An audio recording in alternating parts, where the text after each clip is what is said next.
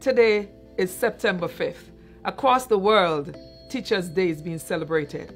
Here in the Virgin Islands, as Chief Education Officer, I take the time to stop, to pause, and to celebrate teachers today. Thank you for the work that you do. It is not going unnoticed. Especially in this COVID-19 time, we have been tasked with so much more than the norm, but you have risen to the task. You have risen to the challenge, and I say thank you.